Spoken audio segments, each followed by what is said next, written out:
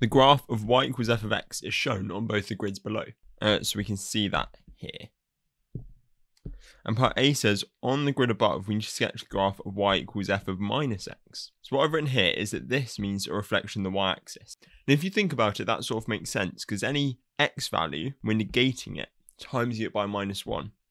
So for example, this -2 here, if you times it by -1, you get 2. And sort of, you could think about that, okay, so that's reflecting it in the y-axis.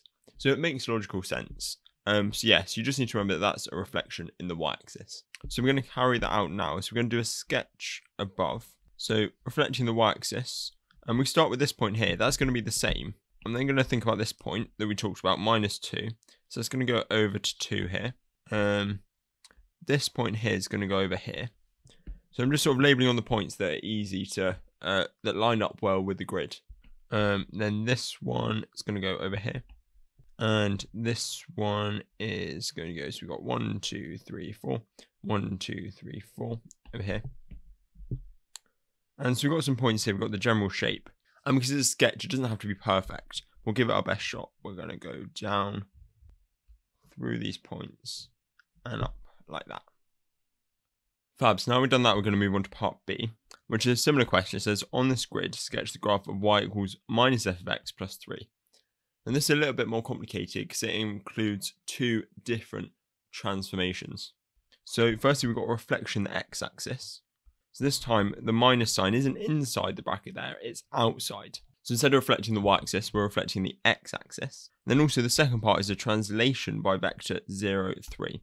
So that's what this plus 3 means. A little reminder what this vector notation means. So it's laid out like this. The top number represents left, right, and the bottom number represents up, down. So in this case, we've got 0 on the top, so no left and right, and we've got 3 on the bottom, up and down. So therefore, we're going to translate up by 3. So again, like last time, I'm going to look at some points. So starting off with this one, if we reflect it in the x-axis, it's going to be the same point. And then up by 3, so 1, 2, 3. So there we go. So I'm going to mark a point on there. Just going to have a look at this one now.